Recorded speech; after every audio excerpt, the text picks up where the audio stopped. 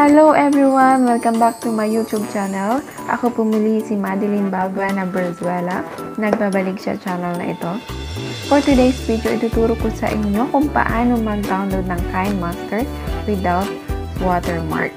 Para ito sa mga beginners YouTubers na katulad ko na naghahanap ng magandang application for editing. So, kung isa ka, please keep on watching dahil makatulong sa iyo ang tutorial na ito. Open Google, type ACMarket, click yung pinakauna,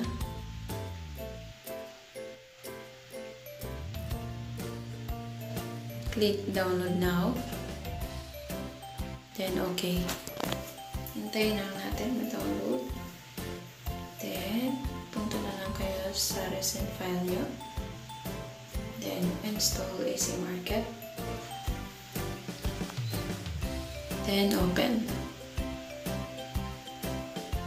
Ito yung lalabas na logo ni ACMarket.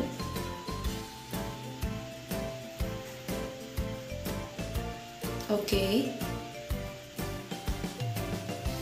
Select allow. Ito yung lalabas na content ng ACMarket. Type natin Kinemaster.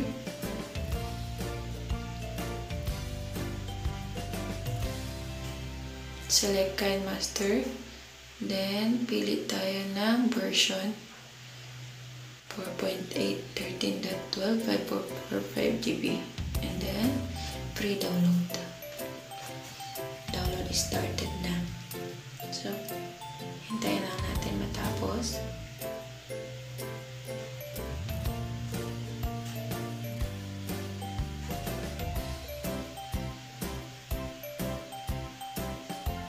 Then, install natin Kinemaster.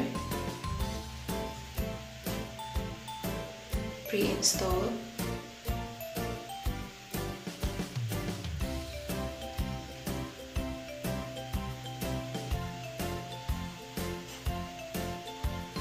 Open. Yan, lalabas yung content ni Kinemaster. So, allow lang natin. Allow.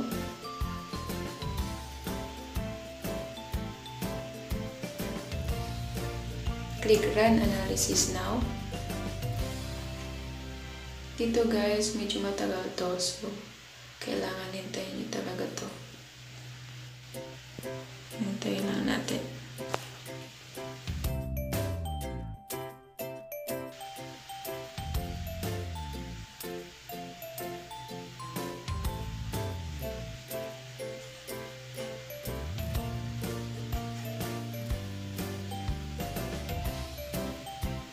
Then, select Show Result. Ayan yung content niya.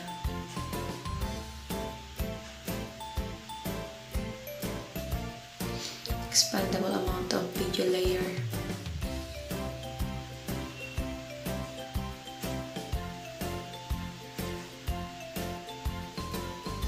Ayan yung settings.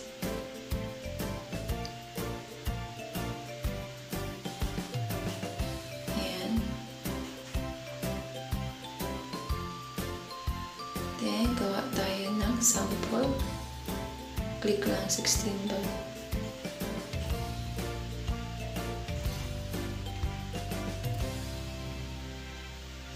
Gawa tayo ng background.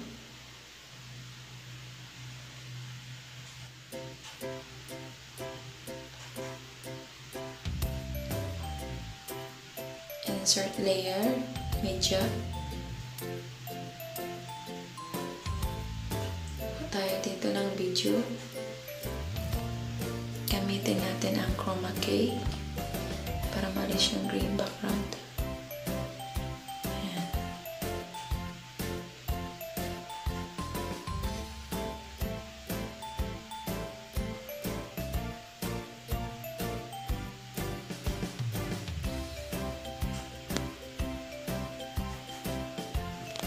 Tingnan muna natin ang iba pang content ni Kinemaster.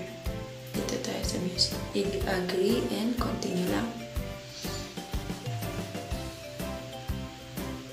Tayo sa asset store. Yan, sa music muna tayo. Ayan, madami kang pagpipilian.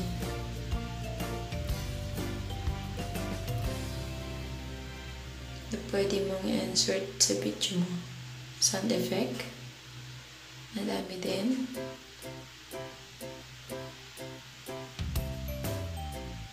Ito yung transition. Madami din. Animation. Stickers.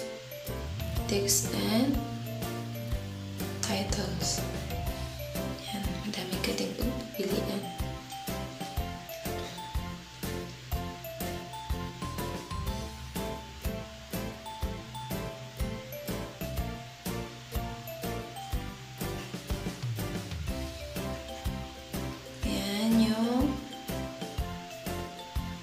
Font style, text font style, madami din.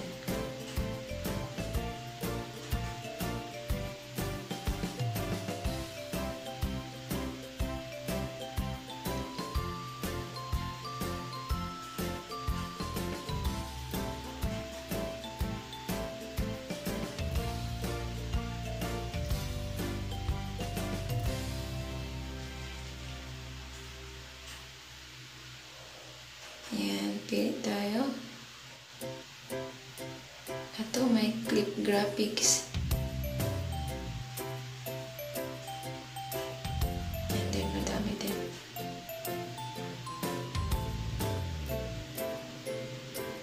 Pili tayo, bili tayo. Kuha tayo ng sound para insert natin sa ating video.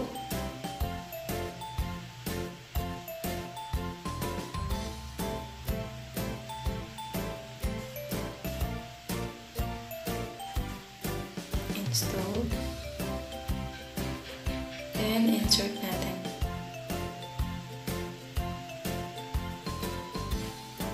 Ayan. Click lang yung plus.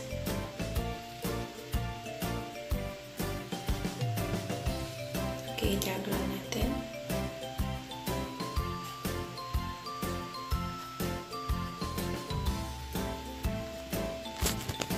Then, may blending din dito, guys. Yan yung bago sa kanya. May blending.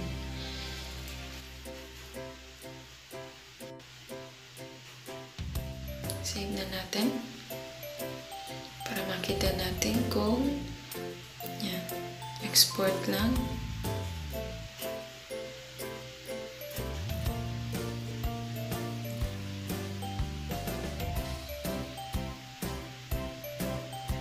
Tingnan natin. PLC. Ayan siya, guys. Wala siyang watermark.